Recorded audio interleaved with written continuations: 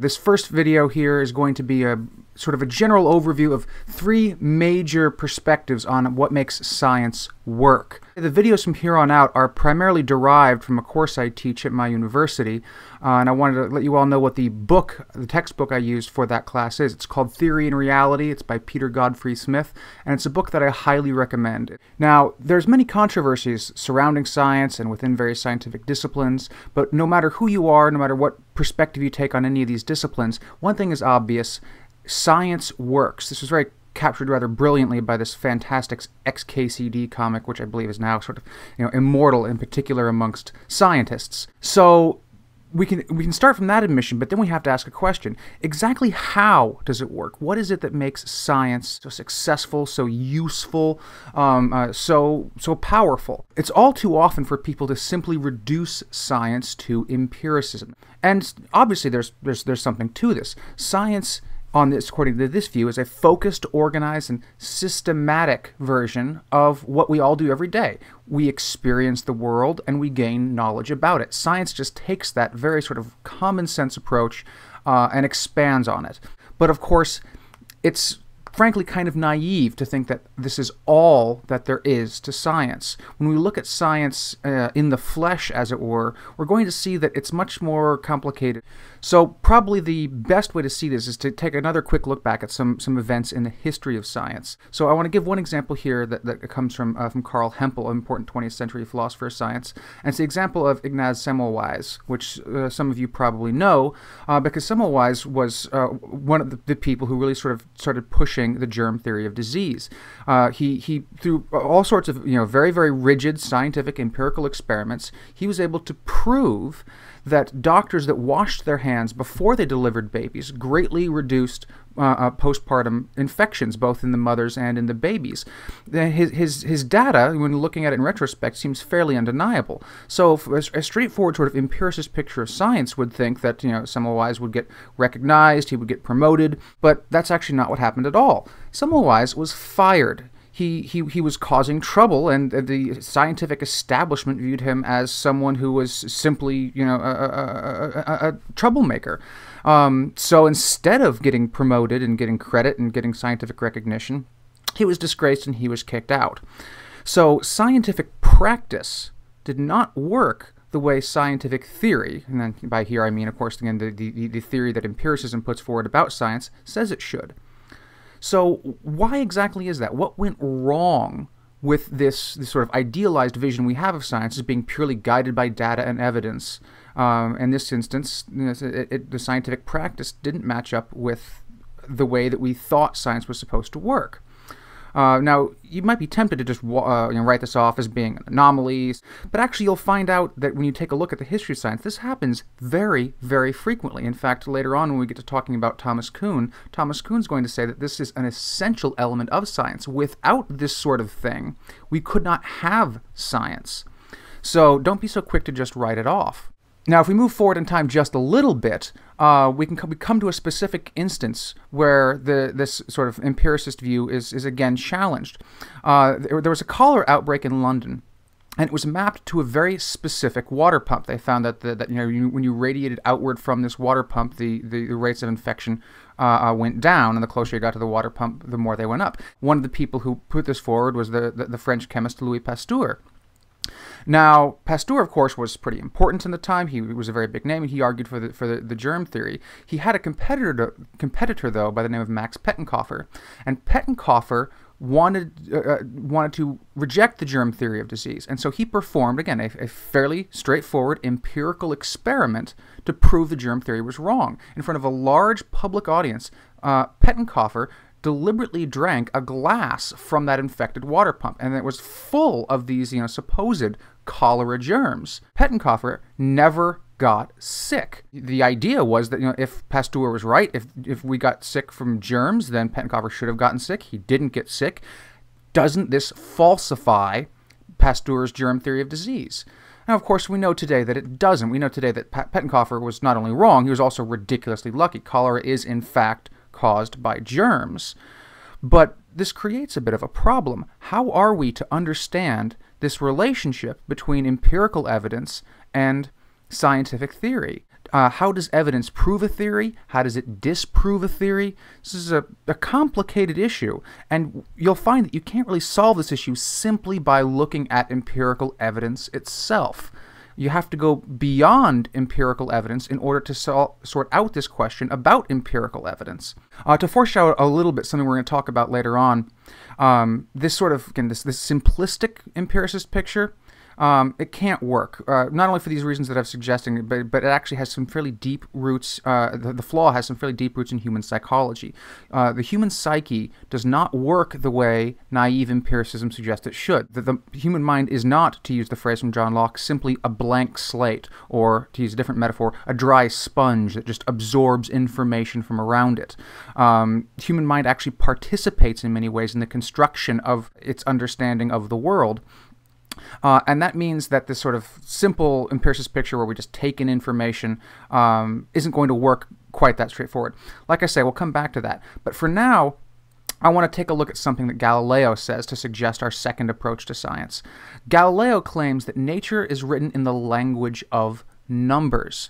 And what makes science so powerful, what makes science works, is that it translates that language, which again, in the native tongue we can't really understand, into something that we can grasp, into something that human beings can understand. So we can, quite literally, converse with nature.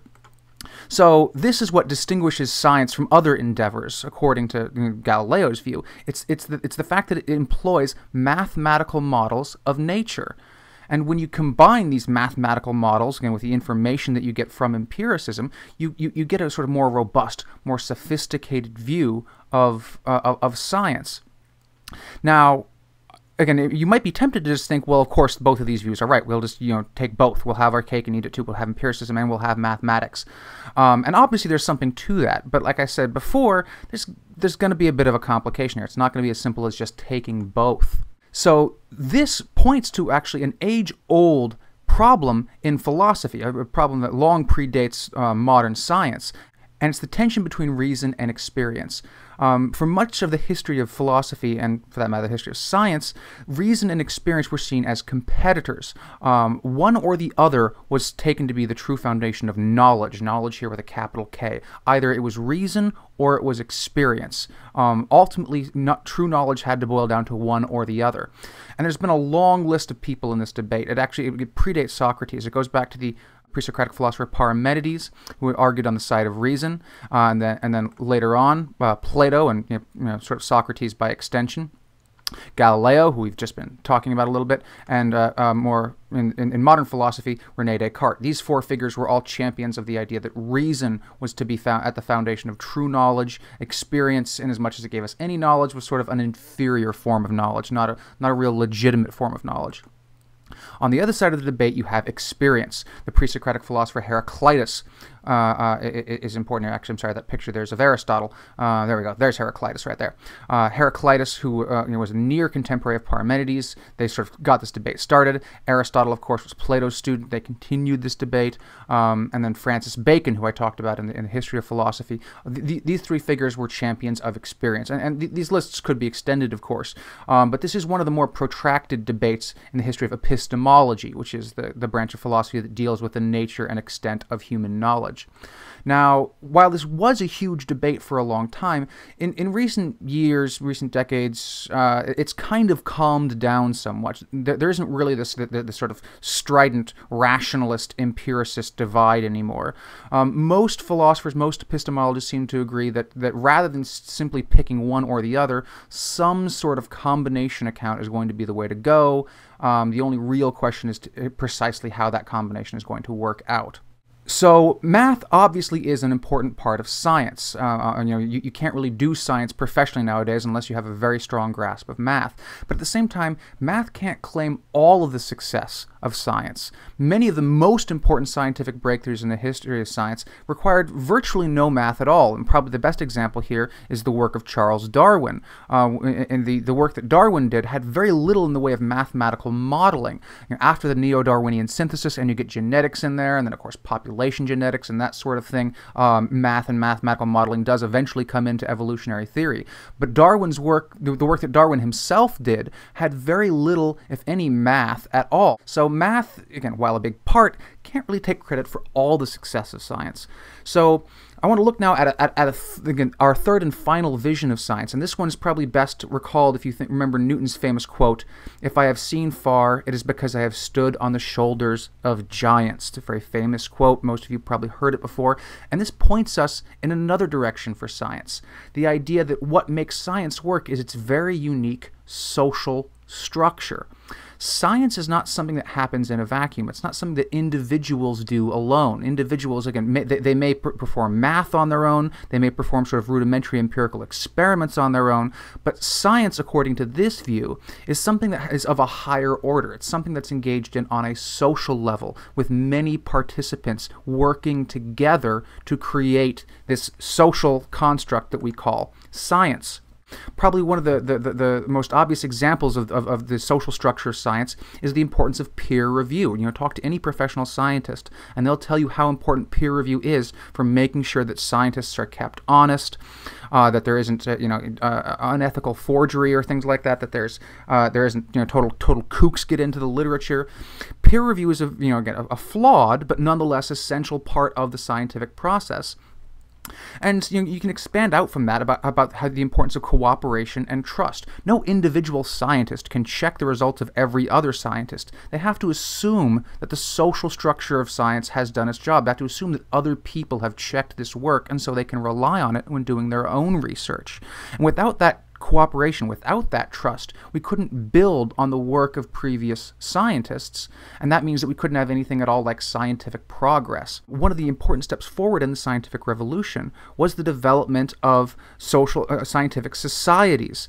Probably the most famous example of this is the Royal Society of London, a group that Newton was a part of and that still exists to this day as one of the most important and renowned scientific societies. And these groups came about in order to check and coordinate and police themselves to make sure that everyone was doing science right.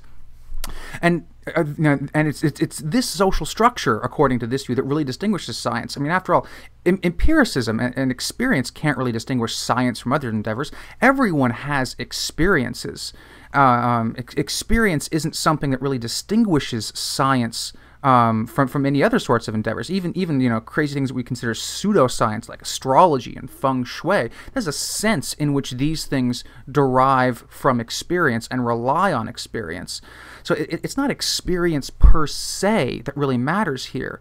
It's somehow connecting and unifying all of our experiences in a way that allows us to generate, develop, and test scientific hypotheses. That's what really makes science unique and special, according to this view. Now, like I said, obviously all three of these elements, empiricism, math, and the social structure of science, play important roles in how science works. These aren't competing visions. It's not like you have to choose one or the other. All three of them are important elements in science as a whole. But at the same time, because science is pluralistic in this way, because it relies on all three of these elements and more, of course, things can get very, very complicated. What happens, for example, when these three elements seem to pull in other ways? What happens when the social structure, the social inertia of science goes against empirical evidence? What happens when you have an experiment that appears to contradict the socially accepted dominant paradigm? That's not entirely clear as to how we should parse that out. What do you do when the mathematics seems to not match with our empirical experiences? This sort of thing happens an awful lot in quantum mechanics. This creates philosophical and scientific problems which are not easy to parse out. And in some ways, many of the problems, certainly not all, but many of the problems that we're going to see in future videos in this series can be seen as difficulties in trying to harmonize these three elements of science with each other. Now I want to sort of rewind to the very beginning of the history of the 20th century in the philosophy of science and take a look at what was the most important school of philosophy of science in the early part of the 20th century, a school of thought known as logical positivism. And we'll look at both the rise and the fall of logical positivism next.